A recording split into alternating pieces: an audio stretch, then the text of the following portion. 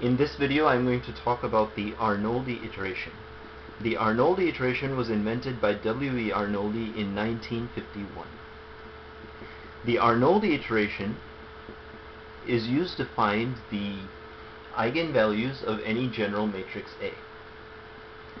From your differential equations or linear algebra course, you know that to find the eigenvalues of A, you can form the characteristic polynomial and then find the roots of this polynomial as the eigenvalues of A. However, this method is not suitable for finding the eigenvalues of large sparse matrices.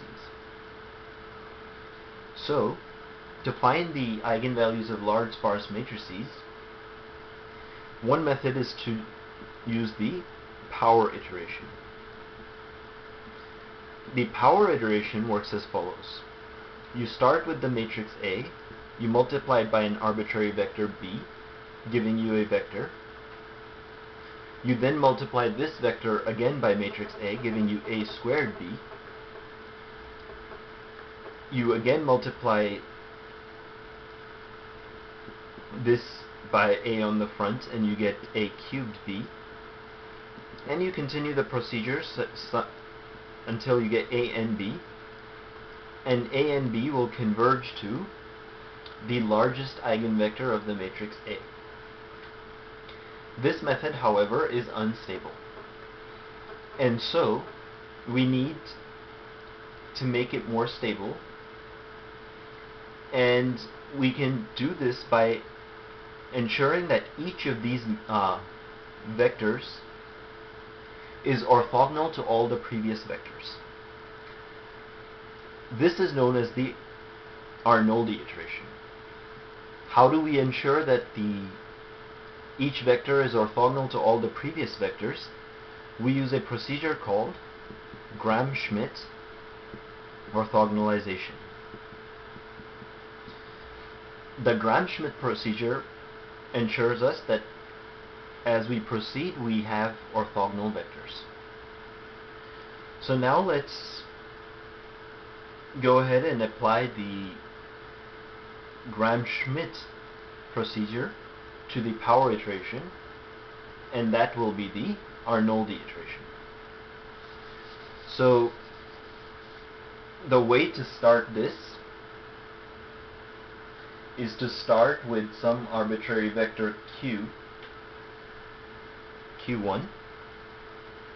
which has a norm of 1, so that we can have orthonormal basis. Then we repeat for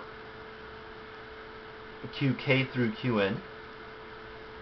We take qk, so for say for q2, as equal to the next power iterate, which would be a times q1, or qk minus 1. Then, to orthogonalize this, we would want to find for all j between 1 and k minus 1, since we want to make it orthogonal to all the vectors before k.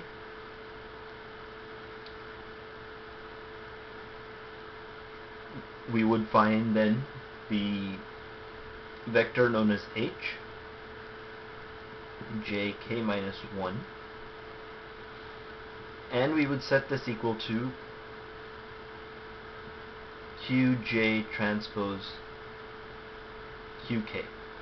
This is the scalar that defines the length of the projection onto the vector j.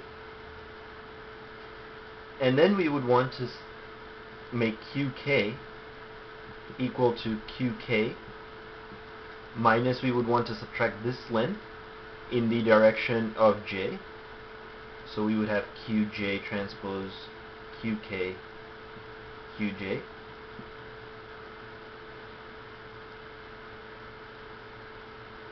I'm sorry,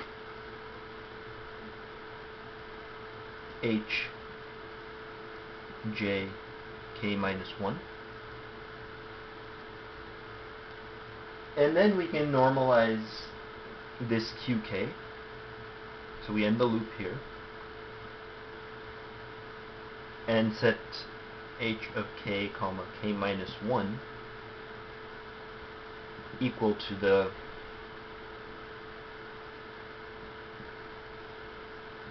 norm of qk